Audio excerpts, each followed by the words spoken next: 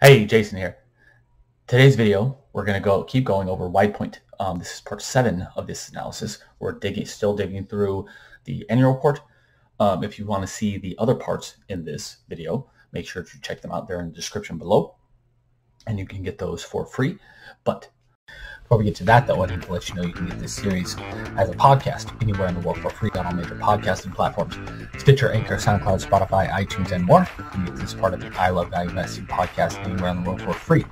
And if you like this video here on YouTube and our other videos, make sure to subscribe and hit the notification bell so you're notified every time we release a new video, and release new videos all the time. No disclaimer, anything today, other than a short one. This is for informational purposes only, blah, blah, blah, blah, blah. At this point of the analysis, I'm going to do a quick recap since we're 7 videos in now. If you haven't seen, again, watch the other videos below if you want to see them. For those who can't or don't want to, quick recap up to this point. Widepoint looks like a good potential investment still, I'd say. There are some questions we need to ask or that we need answers to still. Frankly, at this point, again, unless we come up with a major red flag, which we may still, because we're on page, I think, 57 of the annual report. We may still, if we don't, if things continue going kind of on the track they're going, whether I decide to invest in Widepoint in the portfolios I manage will come down to the valuation, some of the other stuff we'll get to when we get to that point, if we get to that point. Other than that, let's get to it. Okay, make sure. Oh, I'm not. Good thing I tested that. There we go. Okay, so got on both screens. Okay, perfect. So this is where we left off last time. My notes are over here on the right side of the screen. This is where we're at. We're into the footnotes. Frankly, to me, most people hate looking at the footnotes. Frankly, most people don't read the footnotes. I love reading the footnotes because this is where you find super important information. You can also find super important to know about red flags in this situation.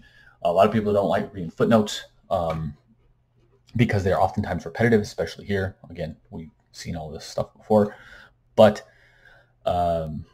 you can also find massive red flags and potentially massive hidden assets in this section as well. So for those of you who haven't seen the other videos, normally when I do these, when I read these for stocks I'm considering personally investing in, I read these word for word.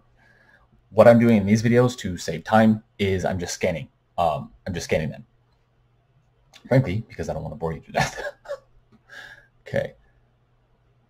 We already know all this. Blah, blah, blah. Trusted mobility management.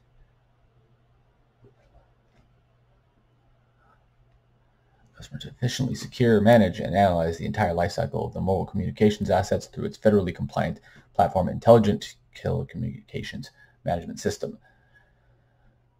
They are a government contractor. Again, if you haven't seen the other videos, this would be something to note. A significant portion of the company's expenses, such as personnel, and facilities costs, are fixed in the short term and may not be easily modified to manage through changes in the company's marketplace that may create pressure on pricing and or costs to deliver its services. Again, we've covered this, but if you're just joining us for this video, that would be something to note.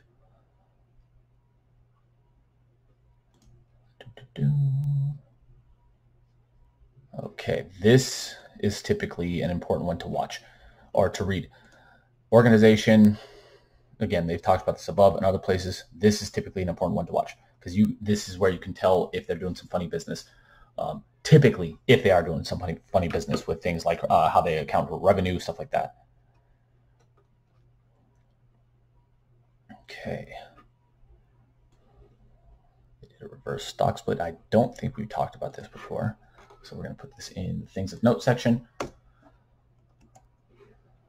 remember saying that I'm assuming they did a reverse stock split at some point because their share price went up. But here's an explanation of this, and I'm not sure. Oops, let's actually go back. There we go. Okay, so save me some time from having to situate everything. Company on October 23rd, 2020, the company decreased the number of shares from 110 million to 30 million. All shares restricted stock awards and per share information has been retroactively adjusted to reflect the stock split. So again, if you haven't seen the videos, go back and watch those. But for those who haven't, reverse stock splits, a lot of companies do reverse stock splits if they're tiny companies like this one, and their share price goes, let's say, under $1. On most exchanges like New York Stock Exchange, NASDAQ, stuff like that, you have to have an above $1 per share stock price. If you don't, and it stays that way for, let's say, 30, 45 days, you can be delisted from the stock exchange. Most companies do not want that because most times institutional investors, investment funds, mutual funds, retirement funds cannot invest in stocks unless they are listed on a major stock exchange. So to avoid this problem, on occasion, smaller companies will do reverse stock splits, lowering the number of stock available from 110 million to 30 million in this case, increased the share price above whatever they wanted to increase it to, and kept them on the stock exchange. It doesn't really, or it doesn't affect the company's economics, operations, anything. It's more of an accounting maneuver.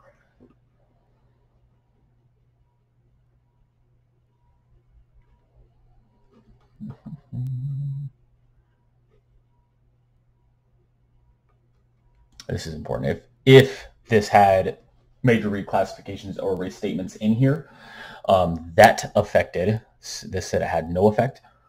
If it had an effect on net income, you'd want to know what was going on there. Okay, these ones, accounting standards updates, these are typically not super important. Again, I'm just going to scan them here. Test for goodwill impairment.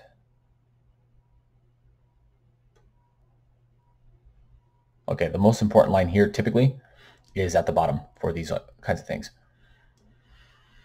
The company adopted this guidance prospectively on blah, blah, blah, blah, blah. Adoption of this guidance did not have a material effect on its consolidated financial statements.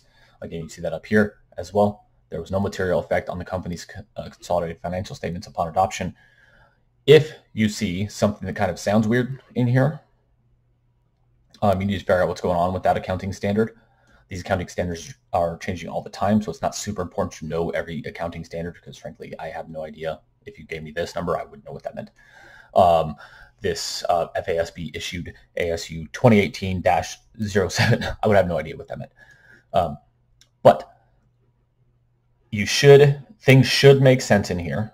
If they don't, you need to figure out what's going on.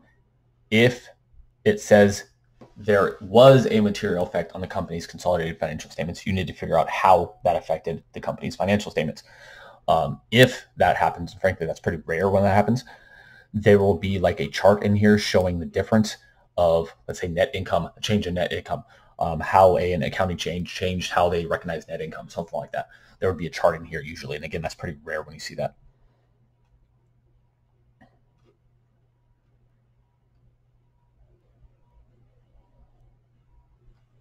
They're still evaluating this one. When it comes to credit losses, okay, foreign currency.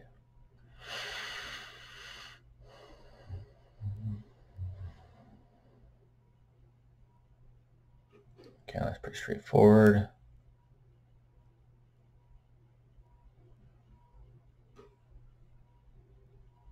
This is just outlining how they separate their company into segments.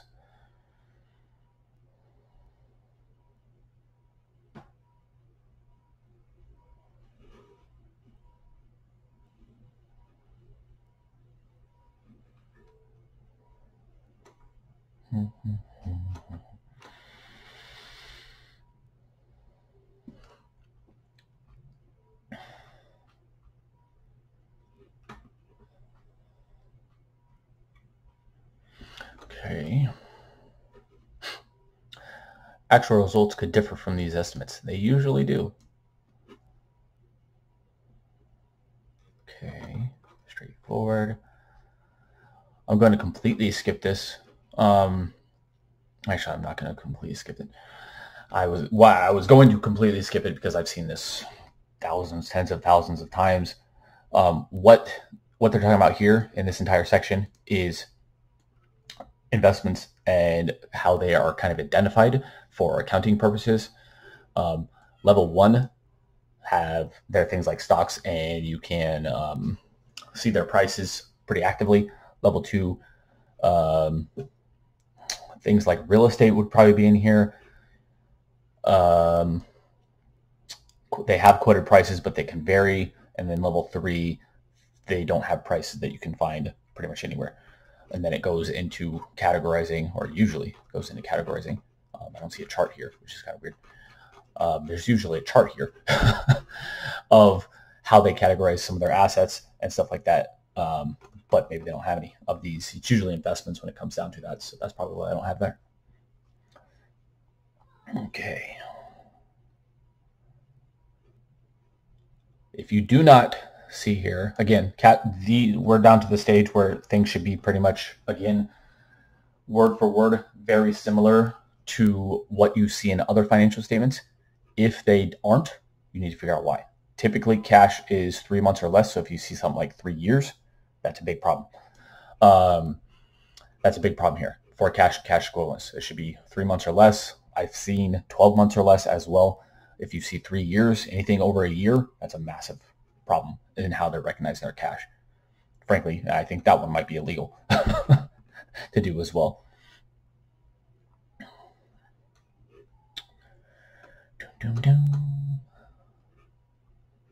Okay, allowances for doubtful accounts. This is another important one.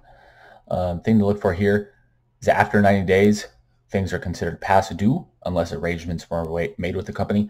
Because they're a government contractor, they typically have longer payables times. Most companies you'll see here are 30, 45, 60 days. Anything past that would be a doubtful account.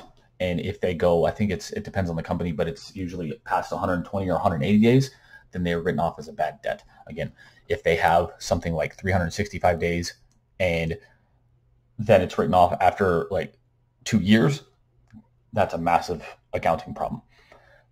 I can't say I've actually ever seen that, but that is something to watch out for if you do see it.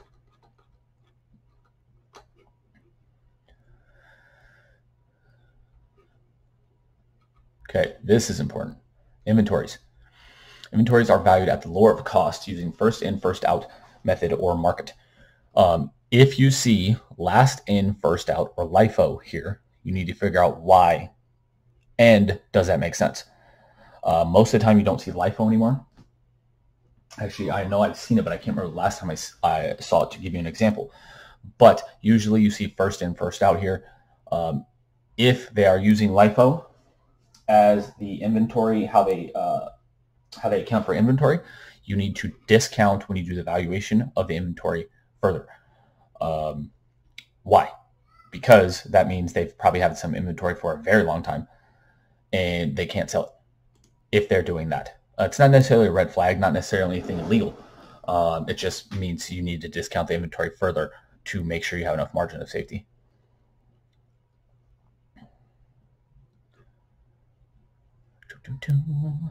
There were no inventory write-downs.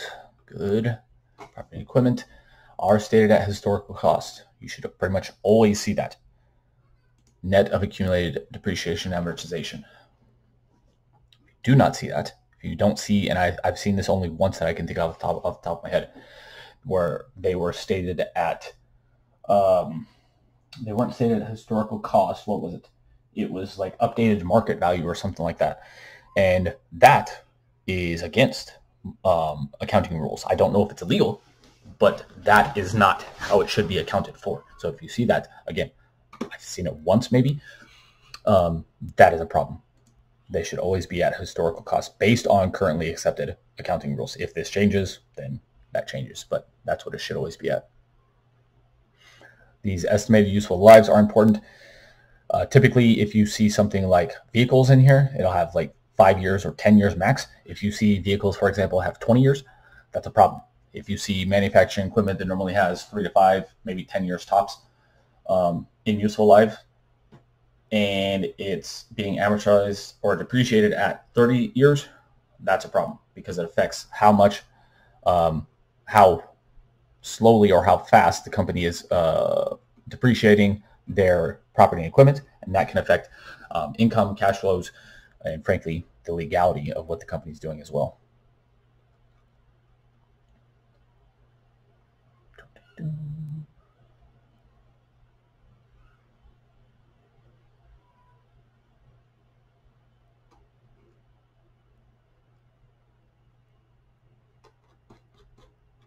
Okay, straightforward there. In terms of leases, goodwill and intangible assets, you want to see how they account for things like impairments and write-downs here.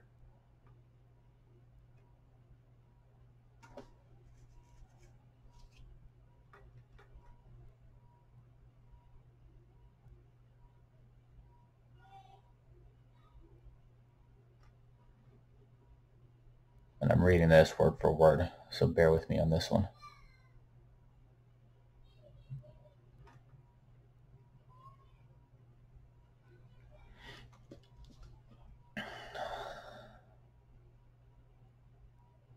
Okay, that's all pretty straightforward here. No impairment of goodwill and other indefinite lived intangible assets. Revenue is another important one to watch. We'll see if we see any issues here.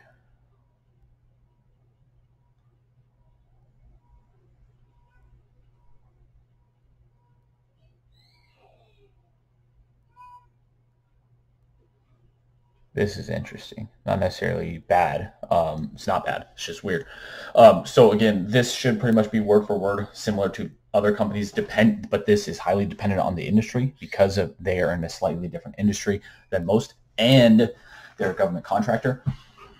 This is a little bit weirdly worded, but again, it's not bad. It's just a different industry, and they're a government contractor. Revenue is recognized net of any tax collected from customers, which are subsequently remitted to governmental authorities. So typically this says something is like along the lines of revenue is recognized when the customer takes possession of said item or service, or the service is fulfilled. And it says something along those lines typically. In this case, it does not say that. Again, not bad, not a red flag. It's just how the industry works.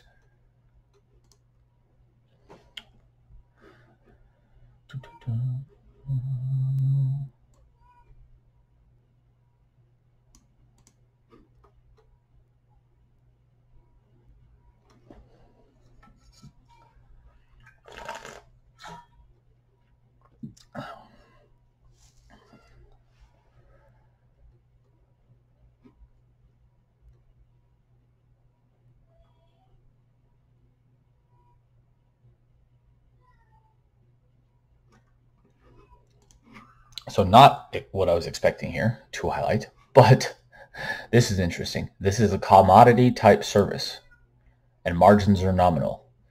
That's interesting. You pretty much never see that in a financial report. When you see that, though, it means the company likely doesn't have huge margins, which we found out from their financials. It also typically means the company doesn't have competitive advantages either when they're a commodity type business. Frankly, I can't think I've ever seen that wording or even close to that wording in a financial. It's not bad. It's just interesting more than anything.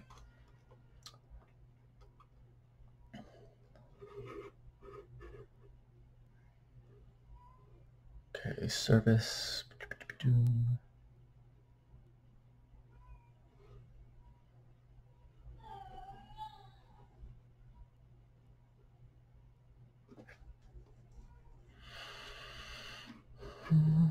No weird wording up here in the top section.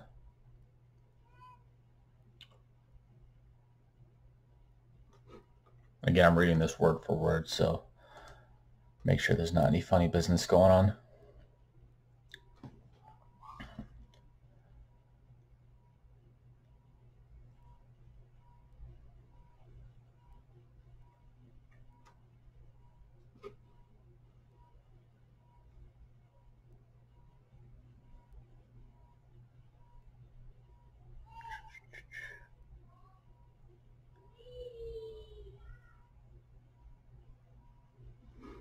Okay, so far so good.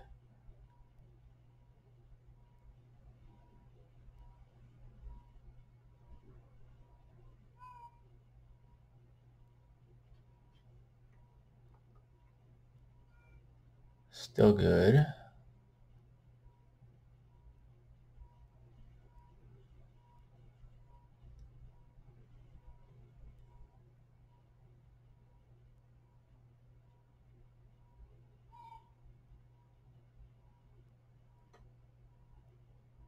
Okay, so nothing weird in that section. And again, I typically read this entire thing word for word, but I was specifically reading those things because, again, if you see something that doesn't make sense or you see something that doesn't kind of line up with most other companies' financial statements here, it's a potential massive red flag. For example, in some cases, I've seen revenue recognized not when the client takes possession or gets the service, takes possession of the item sold or gets the service. I've seen companies that recognize revenue as soon as they're contracted to do something, even if they haven't done any work.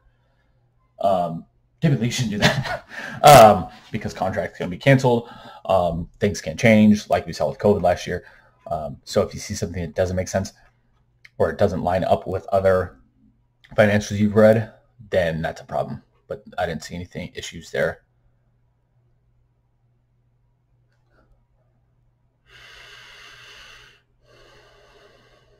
The company's products are generally sold with a right of return.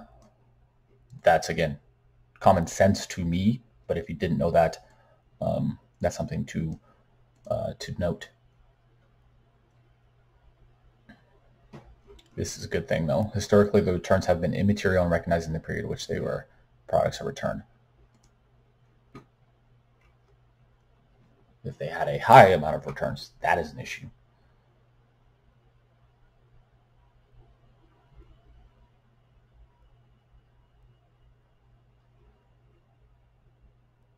This is interesting. In the contract balances section, timing of revenue recognition may differ materially from the timing of invoicing to customers due to a long-standing practice of issuing a consolidated managed service invoice. Consolidated invoice usually requires data such as billable hours, units.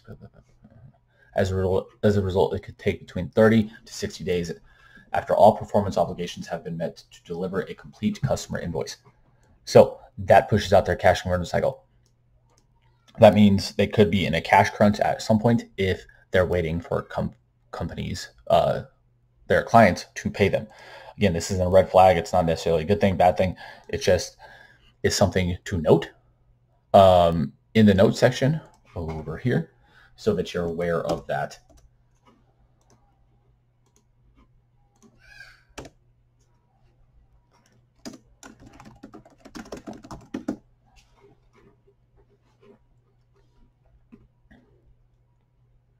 Payment terms, typically 30 to 90 days. That's pretty standard.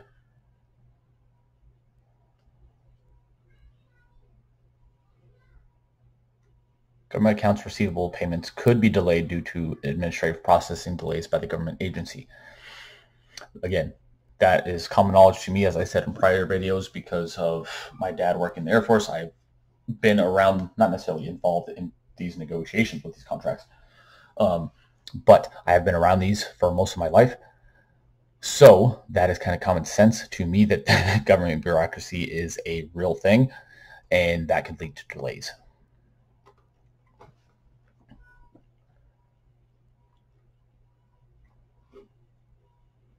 Okay, more information on doubtful accounts, customer accounts receivable balances that remain uncollected for more than 45 days are reviewed for collectability and are considered past due after 90 days.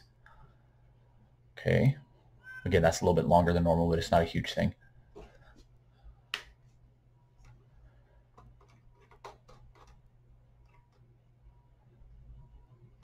Okay, here we get some more information. Customer accounts receivable balances that remain uncollected for more than 120 days and or that have not been settled in accordance with contractual payment terms and for which no payment commitments exist are placed with a third-party collection agency. So they go into collections after 120 days unless they can come to some kind of agreement with the company. And a reserve is established for the entire uncollected balance. What does that mean? That's important. And a reserve is established for the entire uncollected balance. So let's say the contract is for $200,000. Somebody doesn't pay for 120 days. That means that $200,000 in estimated revenue goes into a reserve. When that happens, if the company's collection agency still cannot get paid after 180 days down here, it writes off, again in this example, $200,000. So essentially means that the company lost $200,000 in revenue. This can be a major problem for companies, obviously. In government contract work, I would not expect this to be a massive issue because, frankly, if you don't pay your bills as a government contractor, you get banned from being a government contractor. So I would not expect this to be a major issue other than for things like bureaucracy delays and stuff like that.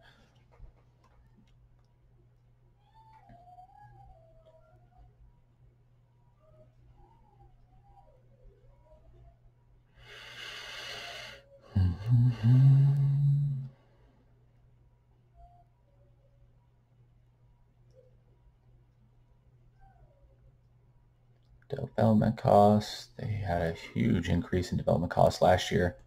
I'm assuming that's likely due to the increase in work from the census because it was $903,000 last year compared to $146,000 in 2019.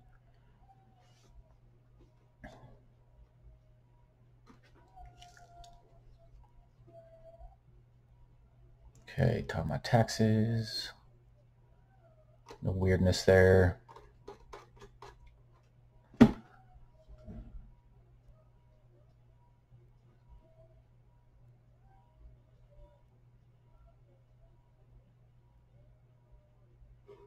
This is interesting.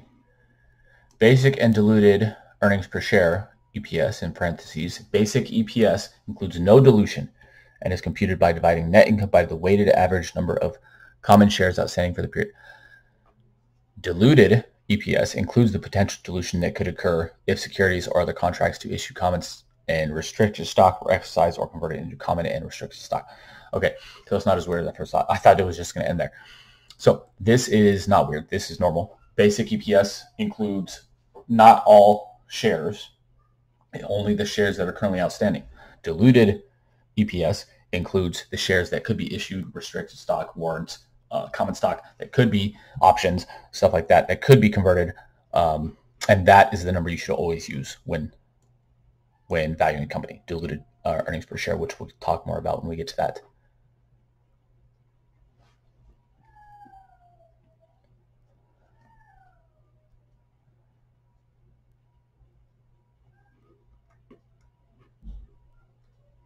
Okay, stock option has a vesting range from 3 to 10 years. It's pretty common in this arena.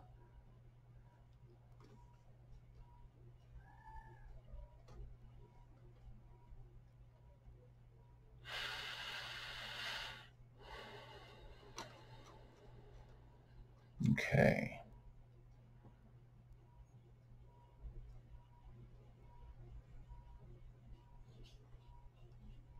Just going over accounts receivable here. And doubtful accounts are only 114,000 out of about 35 million last year, so that's not a big deal at all.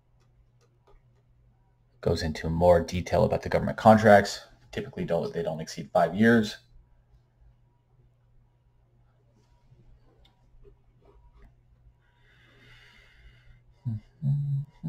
Commercial contracts typically have 2 to 3 years in length. Again, I'm not going to put this in the notes because I know this kind of stuff. If you didn't, I would put this in the notes.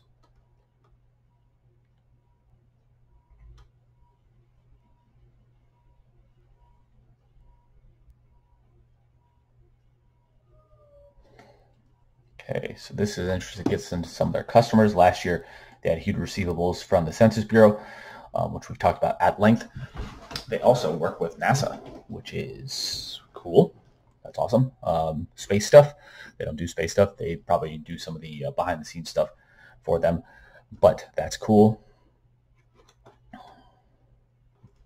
They also work with U.S. Immigration and Customs, Border Patrol, and the Census Bureau in the last couple of years as well. And these are only the customers representing 10% or more of the consolidated revenue.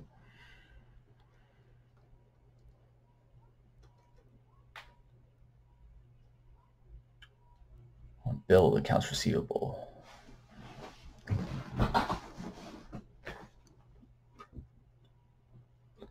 Okay, so these are These are monies they have coming in, but that didn't fit into the period. And here are more of those. They also work with the Homeland Security and the Coast Guard as well. So they work with a ton of different government agencies. And again, normally I would put all of this in here, but we kind of already covered this. I think, if memory serves me right, we've already covered their customer base.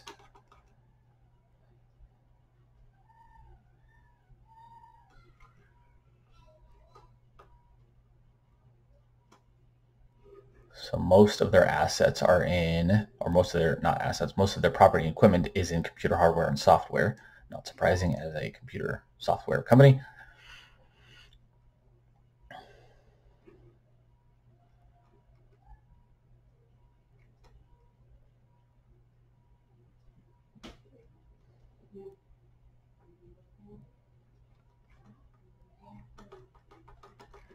Okay, this is an important section, leases.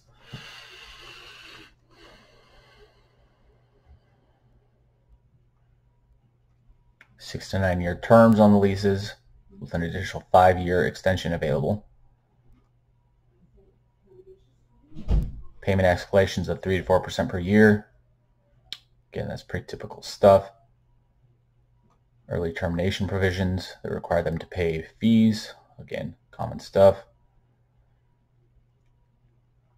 The earliest they could terminate a lease, or that the landlord could terminate a lease if they wanted to, would be 2023. So that puts them in place for at least another 2-ish years.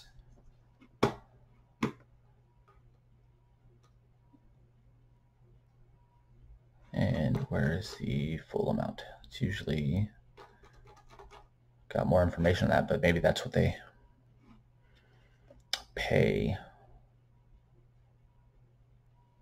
So their operating lease expenses went down in 2020. I'm assuming that's because of the COVID stuff. A lot of landlords gave breaks to people in the COVID stuff, or during the initial COVID lockdowns, because they couldn't pay their bills. So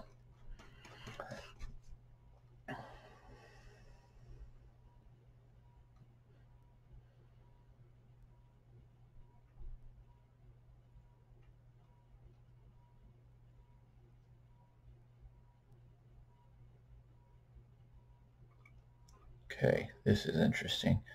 They have 11.4 years remaining on their operating leases. That's good. Typically, you want the leases to last longer because that creates stability for the company. Finance leases, I would need to know more about what these are, but that's not necessarily a huge deal. I look at operating leases more than finance leases. This is the important number that I was looking for, 832,000. So you would need this to calculate total enterprise value for a company. We're not going to do that now. I might do that at some point, but this is an important number to know for that calculation.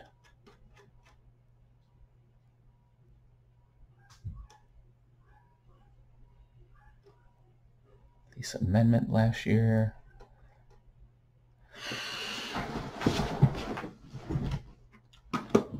Okay.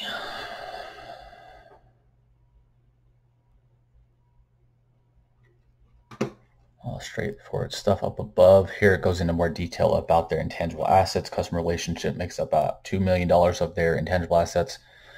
Channel relationships is about $2.7 million. Internally developed software about $1.9 million, and trade name and trademarks is about just under $300,000. Most of that, which has been amortized off the balance sheet, and only remaining is about $2.2 billion or $2.2 million in book value.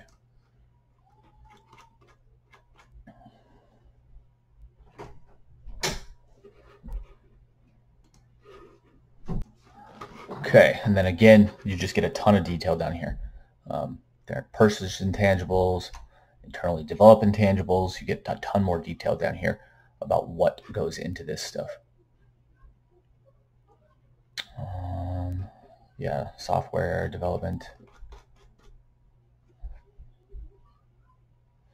amortization schedule, no changes in goodwill last year. This breaks down the cost by the segment of business. Carrier service costs was 11.8 million. Of that, oh no, that's added. So salaries and payroll taxes on top of that, 2.8 million, and then blah, blah, blah, blah, blah. This gives more information on line of credit, which we talked about, I believe, in the last video, maybe the video before.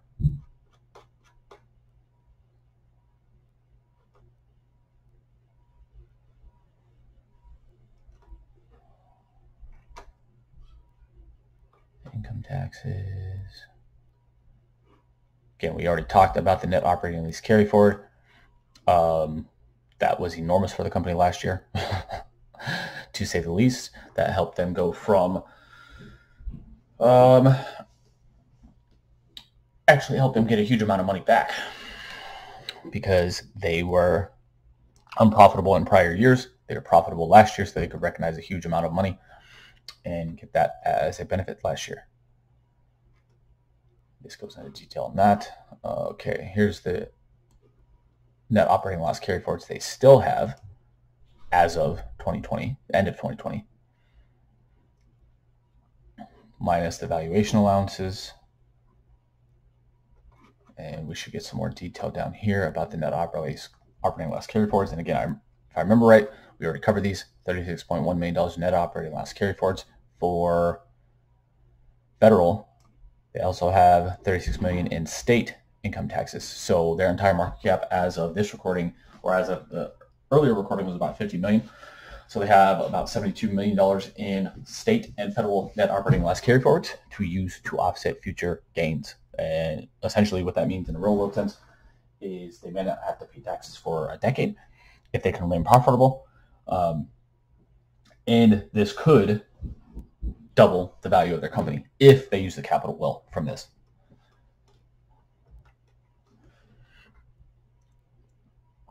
Okay.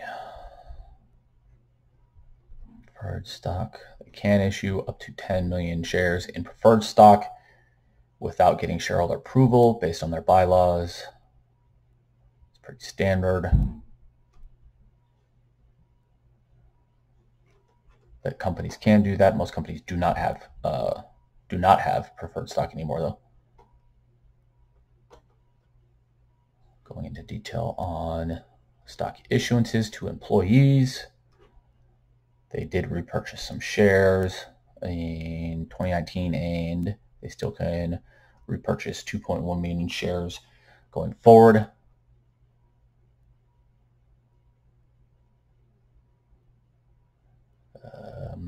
They can issue shares up to $24 million in shares. That would be bad for a tiny company to issue that many shares.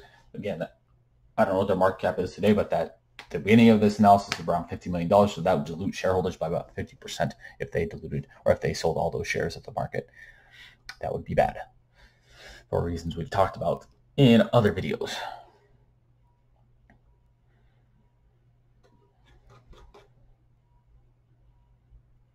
That's how they go about valuing the stock awards.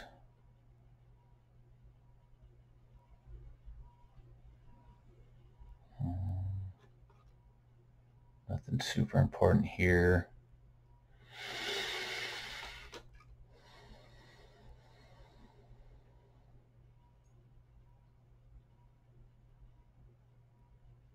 Again, super detailed, nothing super important here either, though.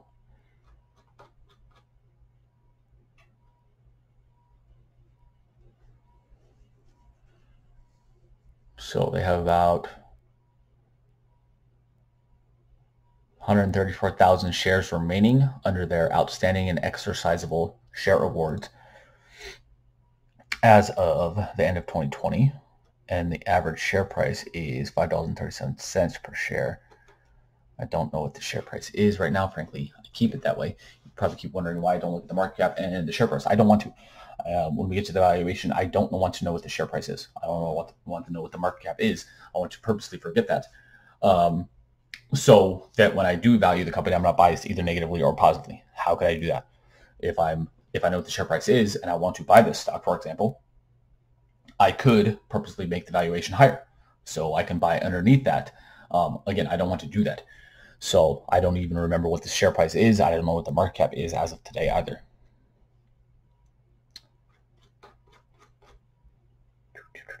Stock-based compensation. Tons of stock-based compensation. Oh, right, I thought that was shares. $810,000 worth. That's not a huge amount. I thought it was 810,000 shares.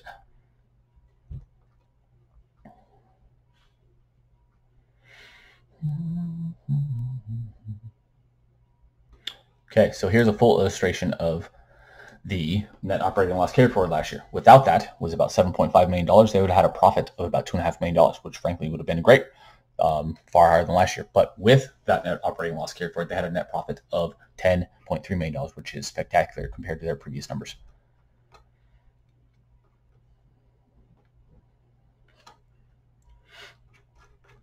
Not important.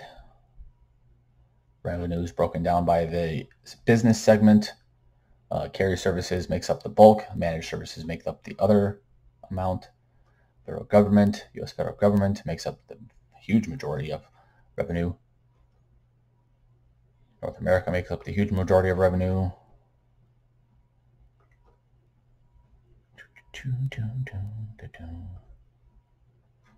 Okay, not important. And now we're going to get to legal name and subsidiaries and stuff. So we are done with the 10K. Oh, no, we're not done yet. I spoke too soon. So these are new-ish. I think these got added after the financial crisis, 2007, 2008 timeframe. Essentially, the people running the company, CEO, I think CFO, have to certify that they are good with these financials and they make sense. Yeah, there's another one, blah, blah, blah, blah, blah, and they just have to do that. Or they can't release the annual statements. So we are done with the annual statements. And that was for another video. We'll bring back over here to my face. There we go. Okay. So at this point, NVIDIA still looks like an okay-ish potential stock to buy. Has some profitability issues, has an issue with a major potential issue in terms of how to affect the valuation with the loss in census revenue that we talked about. I think that was video 3 or 4. As of this point, we're going to actually value the stock multiple ways, though, to see what the stock's valuation is, because frankly, at this point, it's an okay-ish investment. If it's massively undervalued, this may be a stock to invest in. If it's fairly valued, overvalued, it's not. There's not enough margin of safety. We'll figure that out in the next video. On Widepoint, though, usually at this stage, I don't go straight to the valuation. I read the quarterly reports. Actually, no, we'll do the quarterly report next time. And the proxy report. We probably won't do the proxy report. We might just scan that. We'll do the quarterly report for sure next time instead of the valuation. May do the proxy report after that, and then after that's the valuation. The reason I was going to skip over that was to kind of show you what the valuations were, but we can't skip the quarterly because especially since the annual came out, that was March, April timeframe usually. As of this recording in mid-October, that's a long time ago. So we need to find out more up-to-date information on the company before we do the valuation. So if you like this video, or if you watch this video and you like it, make sure to like, love, share, subscribe, comment, all that good stuff. If you do subscribe on YouTube, make sure to hit the notification bell so you're notified because we're releasing new videos all the time. If you listen on the podcast, again, thanks so much. Really appreciate that as well. On the podcast, make sure to also, all that same stuff we just talked about on YouTube, but make sure to leave a review, because the more reviews, views, and listens we get on our podcast, the more people we can help. If you want to learn how to evaluate stocks better and faster, make sure to check out the free resources below, which I'm not going to get into today, but those links are below. You can get our 5 free gifts. You can get our 7 tips to picking great stocks and 3 times you must sell. And you can also get a free PDF copy of my book, How to Value Invest. The reason I'm not getting into those today is because at this stage of the analysis, reading financial statements, you really need help from our Value Investing Masterclass, which is open. We're doing live group trainings again. We just did our first one of the new sessions last week. And in this course, you'll learn everything you need to know to find, evaluate, and value great stocks fast. And that includes a huge part of the course is how to read financial statements, what we just went through here. So make sure to join if you want to value, evaluate, find, and read financial statements better on potential investments. Make sure to join our Value Investing Masterclass. In this masterclass, you also not only get access to all this stuff and video resources and quizzes, You'll also get access to live group trainings and live one-on-one sessions. If you're among the first, you'll get the live group trainings no matter what. You get the free one-on-one training sessions if you're among the first 10 people to buy. You also get a free value investing blueprint, which shows you the exact process step by step that I take anytime I evaluate stocks. You get that for free as well for the first 10 people that sign up. But until next time, if you want, sorry, I skipped ahead. If you want more information on our masterclass, again, really want you in there. Really would love to have you. The more students we have in here, the better, because the more questions get asked, more people learn faster. And I would love to help you reach your goals in whatever it is in terms of investing, and I can do that in the masterclass. And you can find out more information on that below. But until next time, have a great day. Talk soon.